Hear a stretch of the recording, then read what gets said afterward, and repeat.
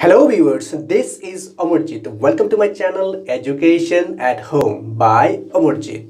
তো আজকের এই ভিডিওতে আমি আলোচনা করব Tripura board of secondary education প্রদত্ত ক্লাস 12 এর নিউ সিলেবাস নিয়ে এবং আজকে আমাদের টপিক হচ্ছে বেঙ্গলি। তো ভিডিওটি দেখে যদি আপনাদের ভালো লেগে থাকে তাহলে অবশ্যই লাইক কমেন্ট এবং চ্যানেলটি সাবস্ক্রাইব করবেন।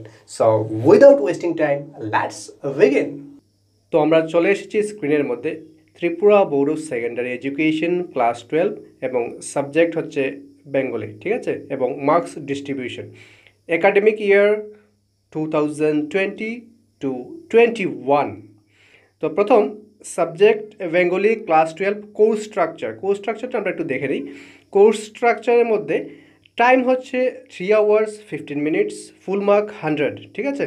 তো প্রথম পোয়েট্রি থেকে আমাদের থাকবে 17 নাম্বারস 17, তারপর প্রোজ এখান থেকেও 17, তারপর শর্ট স্টোরি এখান থেকে থাকবে 8, তারপর হিস্ট্রি অফ বেঙ্গলি লিটারেচার এখান থেকে থাকবে 11, তারপর ফনেটিক্স তার থেকে থাকবে 9, তারপর পোয়েটিক মিটার এখান থেকে 6, এসে রাইটিং এখান থেকে থাকবে 12 এবং ইন্টারনাল অ্যাসেসমেন্ট এখান থেকে থাকবে 20। তো টোটাল হচ্ছে 100 মার্কস। এবার কবিতার মধ্যে কোনগুলো? কবিতার মধ্যে দেখো, প্রথমেই আছে সবুজের অভিযান রবীন্দ্রনাথ ঠাকুরের লেখা, তারপর কালবৈশাখী মতিলাল মজুমদার, তারপর নারী কাজী নজরুল ইসলাম, তারপর হচ্ছে যুদ্ধ কেন দীনেশ দাস, তারপর আগামী সুকান্ত ভট্টাচার্য। তো এই 5টি কবিতাকে ত্রিপুরা বোর্ড অফ সেকেন্ডারি এডুকেশনের পক্ষ থেকে সিলেক্টেড করা হয়েছে। তারপর গদ্যতে প্রথম আছে বাহুবল ও বাক্যবল বঙ্কিমচন্দ্রের লেখা, তারপর কবিতা ও বিজ্ঞান জগদীশচন্দ্র বসু, তারপর হচ্ছে অন্নদা দিদি শরৎচন্দ্র চট্টোপাধ্যায়, তারপর হচ্ছে যুগ জিজ্ঞাসা।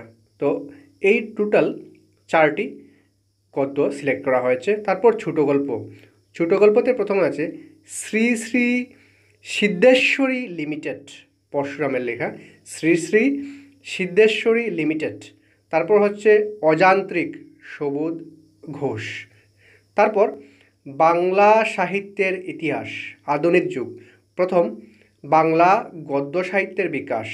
তো ফোর্ট উইলিয়াম কলেজের লেখক গোষ্ঠীর নাম উল্লেখ করে সাধারণ পরিচয়, যেমন উইলিয়াম ক্যারি, ঈশ্বরচন্দ্র বিদ্যাসাগর, রামরাম বসু, মৃত্যুঞ্জয় বিদ্যালঙ্কার। এগুলো প্রত্যেক স্টুডেন্টকে দেখতে হবে বাংলা সাহিত্যের ইতিহাস থেকে। তারপর মহাকাব্য ও আখ্যান কাব্যের সাধারণ পরিচয়, এখানে মধুসূদন দত্ত ও রঙ্গলাল বন্দ্যোপাধ্যায়। গীতিকাব্যের পরিচয় বিহারীলাল চক্রবর্তী। তারপর কাব্যের সাধারণ পরিচয় সংক্ষিপ্ত বিবরণ, এখানের মধ্যে রবীন্দ্রনাথ ঠাকুর, নজরুল ও জীবনানন্দ দাশ। তারপর 4-এর মধ্যে আছে নাটকের মধ্যে মধুসূদন দত্ত, তারপর দীনবন্ধু মিত্র, রবীন্দ্রনাথ ঠাকুর, দ্বিজেন্দ্রলাল রায় ও বিজন ভট্টাচার্যের নাটকগুলো অবশ্যই দেখতে হবে।